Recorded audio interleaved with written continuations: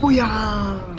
Hold on a minute, how did that go in? It's the best way to score this year. Near post shots go in 80% of the time. So what, you just always shoot towards the near post? It depends on the angle and the type of shot, but yeah. Let me try some.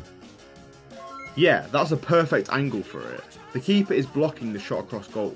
So as long as I hit enough power, it goes in? Yeah, aim for 3 bars, and it should fly in. So why didn't that work? It's more of a straight angle, and the keeper's closing down the space. You can still go near post here, but you need to finesse it around him. So what if I'm in the middle of the goal? Near post is best. Always try and get as much power as possible though.